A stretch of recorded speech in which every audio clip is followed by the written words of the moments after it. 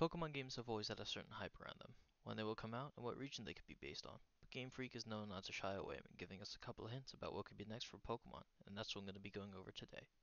What is confirmed to happen later this year is a DLC for Pokemon Scarlet and Violet. Making a DLC will give them more time to create a better quality game since Scarlet and Violet was getting a lot of questionable reviews. Now, let's talk about the future. Some theories that the community have came up with are a black and white remake, or a new Legends game.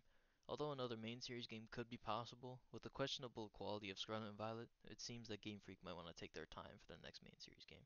Now, let's talk about the most logical option. The Sinnoh region have gotten two games, one with a remake and one with a Legends game, in a short amount of time. This points to one direction, the Unova region could be next. This would make a lot of sense, seeing as how a new Legends game based on the Unova region could hype up the remakes for those games which are long overdue. More evidence of a Legends game coming before the remakes could be shown by the very recent remakes of Diamond and Pearl. Pokemon has always given it several years before coming out with remakes, seeing as how ORAS was made in 2014 and BDSP was made in 2021. Now, let's talk about the next main series game for Pokemon. Although we don't know when the next Pokemon game could come out, Pokemon has always dropped hints about where it could be possibly located and give us some hints in the games. Some popular theories that people have had are a region based on Australia. When you walk up to the Uva Academy, in one of the rooms there is a painting that looks similar to Aries Rock in Australia. This could be a hint, but it's not a guarantee.